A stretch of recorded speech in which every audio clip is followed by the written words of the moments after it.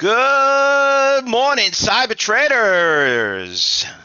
Hopefully everybody's doing well on this September 12th. Good to see you. Good morning to you, Donna, George, Grant. Good to see you, Mark, Ken, John, Tim. Look at these great traders up bright and early. All right. Hopefully everybody's having fun this morning. I tell you, I don't know what it is. I'm in a good mood this morning. I don't know if it's the Starbucks coffee or whatever, but let me tell you, pretty excited about the market today. There's been a couple of good things going on. Good to see you too, Ken. Good to see you, Craig. All right, good. Benito, perfect. All right. So anyway, I don't know. I think I'm just excited about this TLRY. I got out of it. I jumped back into it. I'm just still disgusted with myself. I didn't buy a lot of it. Look at the things at 106. I think what happened? Who is it? The guy who sings Margaritaville. I heard he just signed a deal to put his name on the pot or something like that. So just incredible how unbelievable these stocks are doing. But anyway, the TLRY. Listen, you can go back and review it. I know we had some YouTube fans out here and stuff like that. Go back and review. You could see we've been talking about this stock for a long time. I'm just telling you, you know me for a long time. You've been watching. You've been here, part of the group for a long time. What really scares me about this stock is that we all know what happened to Elfin, right? We all know what happened to RKDA. We all know what happened to Grant, Ken, the dryers, right? We've been there, we've done through this, so me, I'm very skeptical. I always got my finger on the sell button, but the stocks are doing great for us, so hopefully you guys did pretty well. Now, once again, not a day trade, it's been more of a swing trade. Day trading is pretty nasty, and let me tell you, you could have just traded 100 shares of this stock and you did pretty well, So anyway, dude, stock's doing phenomenal. HMNY, there's another one. Yep, HMNY. Let me just bring those up. Some people don't know what I'm talking about, but you can see that one. Look at that one, down to 2 cents. Oh my God, 2 cents. Wow, look at that. I think that's the worst. I think I gotta put that. I think that's worse than dryers, actually. HMNY, crushed. So yeah, that's definitely the worst. $1.2 million with all the reverse stock splits. Let me just tell you something. Actually, let me bring a comment on this. Somebody that's a student here. I'm not going to bring up her name, but let me tell you, she found me on YouTube and she saw me talking about it because some of you remember when they did that stock split, and she said to me, she says, Fausto, you saved my life. She's like, well, what happened? She goes, I was looking what the hell to do with HMNY. I didn't know what a reverse stock split was. And thank God I watched a video because I lost, the stock was going down. I think it did a reverse stock split around 20 or something like that. I think I have another chart. Let me just bring this up because it's pretty important that you guys see this. HMNY. Let me just bring this one up. Yeah, here it is. It was on this chart. Let me bring up this chart. This one's a little bit better. All right, yeah, this one you could see a little bit better. Okay, because this one doesn't factor in the reverse stock splits like the other platform does. But anyway, the stock did a reverse stock split. You could see it went from like 8 cents. It went away to 15. And she saw the stock and got out right around 12, I think it was, she told me, or somewhere around here, around 10. And she lost around $3,000 on that trade after seeing when I was explaining. You can watch a YouTube video on that one, and I explained. I'm like, dude, this is awesome. And good thing she got out of it because of her, let's say, $30,000 investment, it probably right now would be worth about $300, gone. You know how many people got crushed on this trade? Destroyed. So anyway, that's the beauty about being part of Cybertrain University. You get the experience. You know what it's all about. Hey, sometimes we get a little too conservative, but it's all about making money. But how many people got destroyed on that stock? Destroyed. I mean, I honestly, I totally forgot about it. Now that you brought it up, Joanna, there you go. Joanna saved her account. There she is. So so I didn't want to bring it up. Joanna brought it up. Joanna, a new student here at Cybertrain University. I spoke to her about it. I told her about it. And, thank God, Joanna, you got out of that stock, right? My God, let's give her a big fat round of applause. Wow, that was crazy. Okay. Yeah. Helped me learn a lot. Yeah, I mean, Joanna, you know what? Like, let me tell you the big thing why most people come to Cyber Trade University. More importantly, they don't know how to take losses, right? And that is the biggest thing. And nobody likes to hear the facts about, they don't want to hear the truth, right? They don't want to hear the truth that you're sick. They don't want to hear the truth that that you're heavy. They don't want to hear. They want to hear the truth that you're going to lose all your money. They don't want the truth that you whatever it is. Nobody likes to hear the truth, right? Whatever it is, they want to silence you. They want to pretend. They want to pretend. But sometimes when you come here, part of Cyber Trade University, the facts are the facts, and you know what? Like Grant just said right there, look, listen, and learn. Your first video, okay, Joanna's saying your first video said it was after a big loss that you really learned. Same here. I love that you said that. You lost big. It never happened again if you're smart. Well, your first loss is always the best loss that we say. Anyway, but thanks for bringing that up. Anyway, let's get right back and talk about, because I know you guys are going to get right back into the market because we need to get ready. The market's going to be opening up soon.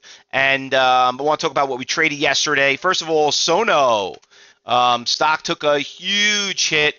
I'm a little listen, I like the Sono because it came right back to its IPO price, and I said that right now. Keep an eye on Sono. If it breaks its IPO price, that is a major problem. So they have to keep the stock up above above its IPO price for at least 30 days. And obviously, it doesn't look like it has gone 30 days yet. But keep an eye on Sonos because it's that stock could get a little bit of a dead cat bounce. But that stock was a great short yesterday. You had a nice little rebound right at the open. Went from 17 to almost 18. It came right back down. So, but 16 is a really big support level. The TLRY, I mean, I don't know what else to say. We're killing it on that one. That has just been a great trade for us on the pot stock. I'm still very cautious about it. I mean, listen, when could it stop? Right now, we saw these high flyers go up. Just got to keep an eye on if the short squeeze is really kicking in yet. Ears, very, very cheap, inexpensive stock. You could see Ears. Listen, I'm not a fan of trading stocks under $1 because now you're dealing with tenths of a penny. But I know you guys did a lot. A lot of you guys made money on that stock. Look at the volume. I mean, you could buy 10, 20,000 shares of this stock. It goes up 2 pennies. 1 penny on 10,000 is $100. So, stock did pretty well. But sure enough, look where it is right now. Boom, right to where it started. This is why you do not hold overnight positions. All right, so that's what we traded, and that's the past, and those go in our archives. Now let's talk about what's going on this morning. There's a couple of stocks that are getting destroyed. I mean, this is even possible? Look at this, VTL. What, did they kill somebody? Oh my God. Talking about a haircut, right? VTL. Phew. My God. Think we'll get a dead cat bounce on that one? VTL. Oh my God, that's horrible. That is just terrible of a stock. Anyway, what is the stock? It's a pharmaceutical stock, right? What do we know about pharmaceutical stock, guys? Could everyone? I know we have a lot of people here. What do we know about pharmaceutical stocks? They don't come back. All right. So, and by the way, I just want to point out something else. This is why you have to learn how to day trade before you could do a swing trade or an option trade, okay? Because if you knew how to day trade, could you imagine being the guy that owns it at 6 and waking up this morning at 65 cents, just like the HMNY?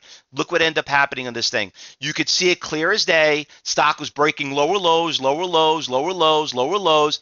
I mean, you could if you rode this stock up and you're at 9 and now it's at 8, now it's at 8.50 and 7. You say, you know what? Let me just get out of it. Take the loss because obviously as a day trader, you see it breaks lower lows, and then all of a sudden. You don't want to take a loss, wake up one morning, boom, you're down 90% on your trade. You basically lost everything. This thing will destroy you. All right. So anyway, that stock is definitely, I'm going to watch it though. I want to see if we can get some bottom fishes on it, but I'm definitely going to watch it. All right. The other big one is FMOX. That stock had a really nice gap up. I don't know why it tanked, though. It came down. It's up 30% now, 1.4 million shares. You got some decent iceberg orders out there, but she's holding pretty strong right here. I just don't like she's breaking lower lows. Let's see what happens at 750. AKTX I found this morning. Here's another stock up by 5%. Not up a lot, but she is cheap. You know, she's right around that price range, 32,000 shares. It's okay. Decent volume. All right, the big one also we've all been watching has been a great short is Micron. Now, Micron does have some support levels right around 40 bucks. So Micron, we know Micron very well, guys. We've been trading Micron for a long time. All right. And let me just bring up this other chart right here. You can see Micron had a really nice little rally. And let me just change this. You can see it's been great as a great mover. But when you go back 2 years, you're like, oh, wow, you know, stock had a big run from 22. And then all of a sudden, you know, stock is tanking, literally just getting destroyed. It's got some support levels right around the 40-ish. So let's keep an eye on there. Hopefully, listen, it's a great day trade. It was a great short. But if you're a swing trade, guys, listen, there's an old saying, you always could buy it back cheaper. That's the way you got to look at it. All right. BHC is another one I found this morning that's breaking higher highs. This one a little bit on the opposite side. Nice little trend, 290,000 shares. Looks like it's going to be testing its resistance levels right around 24. So look for some orders out there. I see a lot of sellers out there already on the matrix. I want to see if they're going to get taken out on the time and sales. That will help us to distinguish the direction of it. Which one's that one? And then last but not least is Snap. Okay, Snap is getting killed. Listen, when Snap went public, and now it finally broke its all-time low, that is not a very good sign. So Snap, we traded it. We did well with it. We all got out of it pretty much here in our swing trade. You know, we were day trading. It's been a fun day trade, but Snap is not looking too good at all. The stock is getting killed. So listen, you know what? If you love the company, own it. The trend is your friend. Don't buck the trend. You can always buy it back cheaper. All right. Anything I'm missing, guys, I did not call out. Benito's already $1.10 on the TLRY. Let's give him a round of applause. There you go. TLRY. And that's a day trade, not even a swing trade. All right. Anyone else? Anybody else missing anything? We got 1, 2, 3, 4, 5, 6, 7, 8 stocks. All right. So today's hump day. Today's Wednesday. Kids went back to school. The Jewish holiday is over, you know, but there's one coming up next week, which is actually a bigger one. So, you know, we're right smack in the thick of things. September, October, November, the best months to trade. So let's focus on that, and let's try to profit as much as we can. All right, guys. And then last but not least, I forgot to mention one other thing. Do not forget we have the on-site class that is starting in October, all right? We're going to have celebrity chefs that are going to be cooking for us for dinner, which is going to be awesome. Big, big surprise.